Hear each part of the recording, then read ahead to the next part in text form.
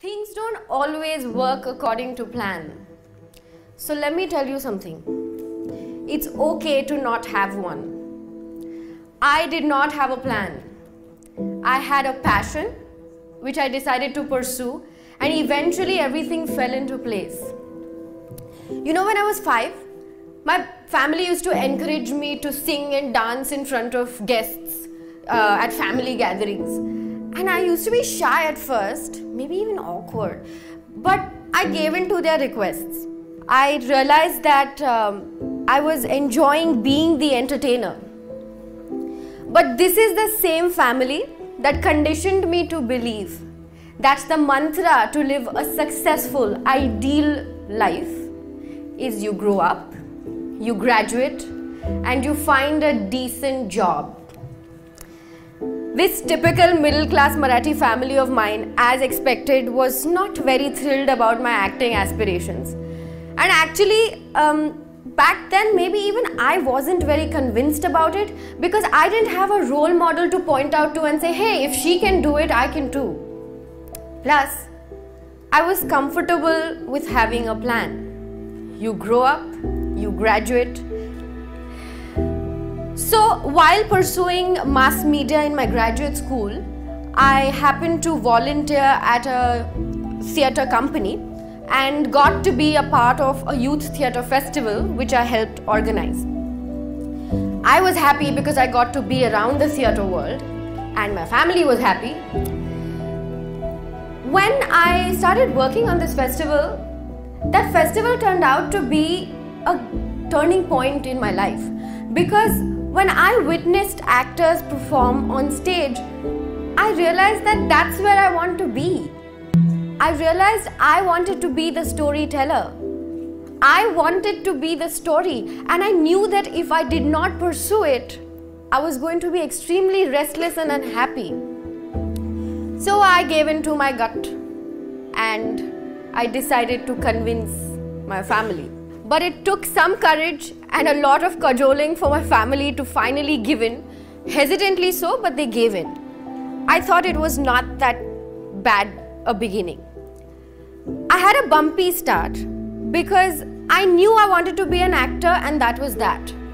So I decided that I'll figure it out as I go along, and I tried to do all the right things. Like I started looking for work, I started auditioning, made sure I was on the radar. As Mumbaikars, we are trained to face rejection every single day. Because no matter where you want to go, you will have to go through at least 3 rejections before some kind soul comes along. See, the thing with auditions is that no matter how good or bad you were at it, regardless of your performance, you should know that if an audition has to translate into an offer, that is not in your control. What is in your control is to give your best. And let me tell you, not a lot of those auditions actually translated into offers.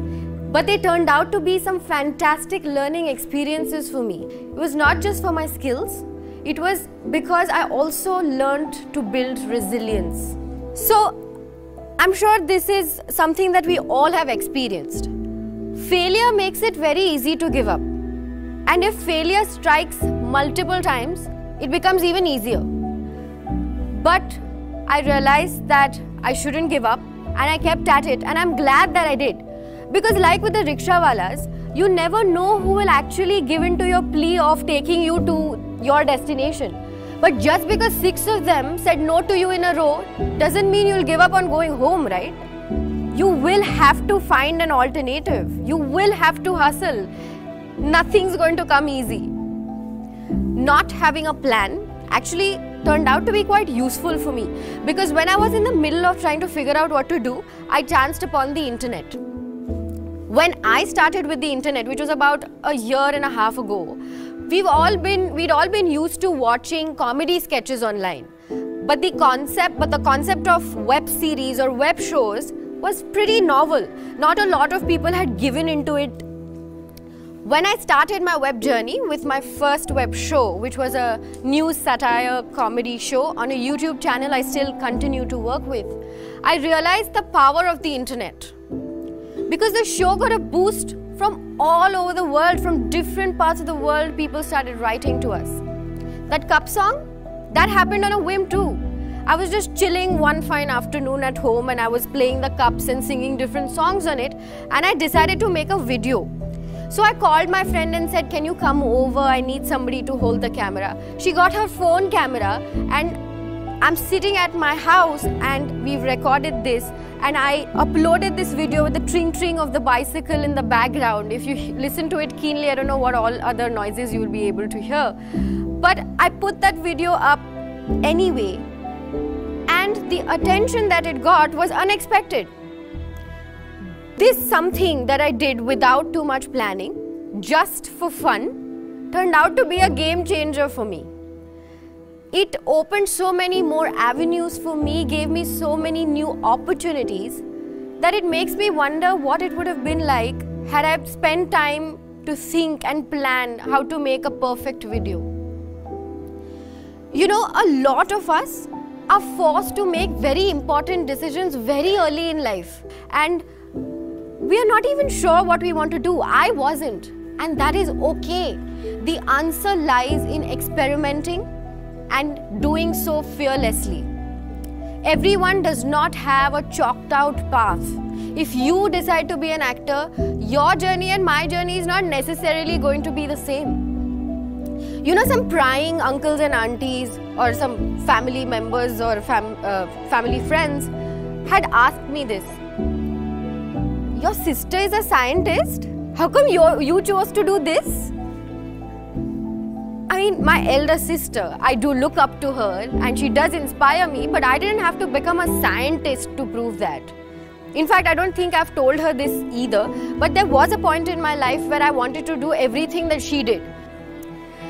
I wanted to go to the same school as her, same college. Eventually, I realized that it was okay to not do what she was doing, and she was still going to be proud of me. Albert Einstein once said, if you judge a fish by its ability to climb the tree, it's going to spend all its life believing that it's stupid. You might not be good at one thing, but you will be better at 3 others. I learned this the very hard way, but you cannot make everyone happy. What you can do, however, is make yourself happy, and that is very, very important. So be brave, have faith in yourself, figure out what makes you happy, and go do it. Get a job, leave a job, dance, sing, fall in love, carve your own niche. But most importantly, learn to embrace the randomness.